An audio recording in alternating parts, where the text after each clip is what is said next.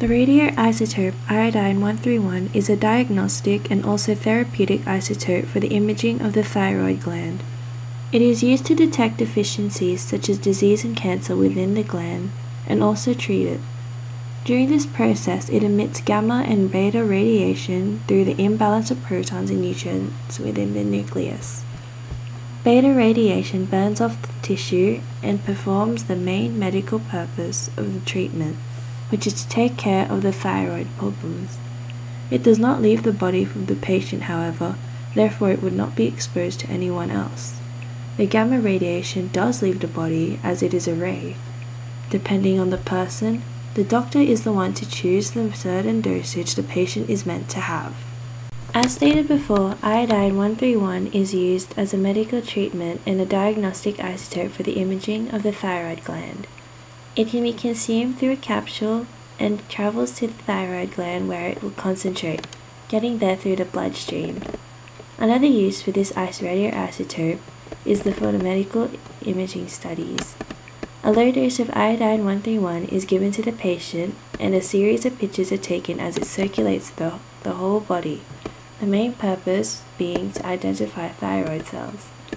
Also, it shows the thyroid gland and everything within it.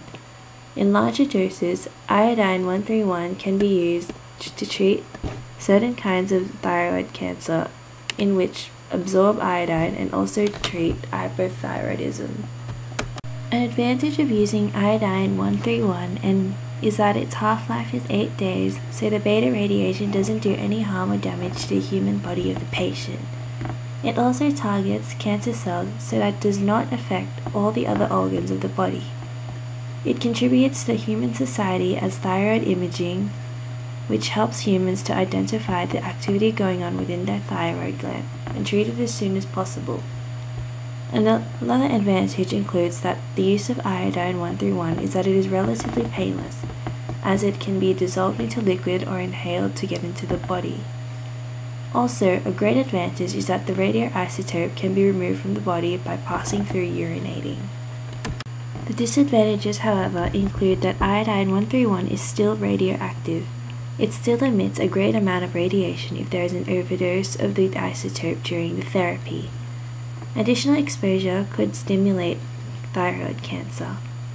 Another disadvantage includes that iodine-131 still does emit gamma radiation as well. As it is a ray, it leaves the body, which can cause exposure to the surrounding people. A lot of exposure to iodine-131 can result into abnormalities within the thyroid as well. Not only that, but the low doses of iodine-131 can reduce the production of hormones. This video shows that with the disadvantages are more benefits of using iodine-131 for medical purposes.